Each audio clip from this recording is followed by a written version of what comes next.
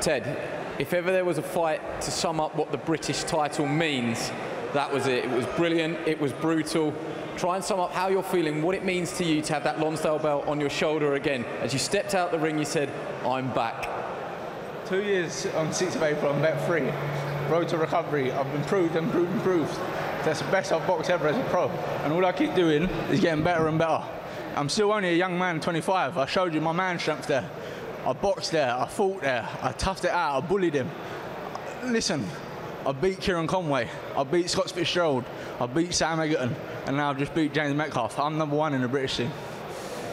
Everyone said Ted's got done too many hard fights. It took the mileage out of him. I looked fresher tonight. I looked fresher than ever tonight. I felt good. When I was going into that last round, I still had plenty left. I could have done 15 rounds tonight. Me and Tony have trained really hard.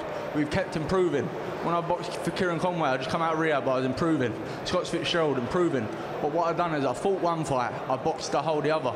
Now look, you see, I'm mixing it. I'm using my experience. I'm boxing when I need to, I'm fighting when I need to. I had a couple of rounds rest there tonight after I had a big start. Took my time, let him try and sink a bit out of me. But I knew what I was doing, and I stepped on the gas when it was the championship rounds and took him out of there. I think everyone at home can sort of feel the energy. You're absolutely buzzing. What do you want to do next? What does the future hold for the Big Cheese? You know what? I said it in the changing room before I come here. Usually, I box tonight. By Tuesday latest, I text Charlie. Can you get me this fight? Can you get me that fight? Can I get on this show? But you know what? I've got a young family at home. I've been in training camp for a long time. I want to go home, spend some time with my family.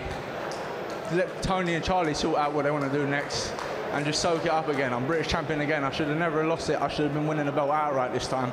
But life goes on, the story carries on.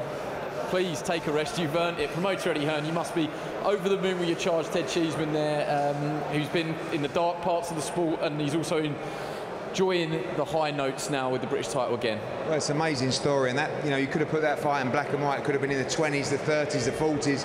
It was a throwback fight, and he's a throwback fighter at 25. It's amazing to think he's only 25. He worked so hard. So pleased for Tony Sims and Charlie Sims. And he's right, you know, he should have probably beaten Kieran Conway. The Scott Fitzgerald fight, he believed he won that fight. It was a very close fight as well. He's earned the right in this tremendous crop of domestic 154-pounders. He's the #1. He is the #1. You know, the only domestic fight I see out there for him now in a big fight is Anthony Fowler. Beyond that, I think he's earned the right to kick on and move on, whether that's a European title or even step up and have a big fight internationally as well. You know, he's still learning. The first 5 or 6 rounds, I thought he was tremendous tonight. Big shout to James Metcalf, how he was still standing after, I think, the 4th round.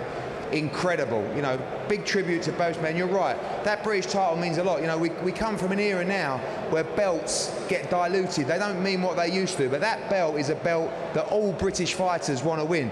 And he dug in because he wanted to win that British title tonight. He felt it should never been taken off him. And like I said, the 154-pound division is red hot. But after that performance, and when you look at his resume and the fights that he's been in, he sits at the top of the pile, and he deserves to call the shots if he wants to fight domestically now. So it's up to Tony and Charlie what they want to do, but it's a great performance of a man. Remember, 25 years of age. And by the way, does Ted Cheeseman not give you anything but value for money every time he steps in the ring?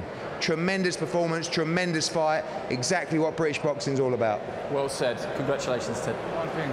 Go ahead. You're going to remind Eddie that when we're next negotiating. Clip it up, send it to him.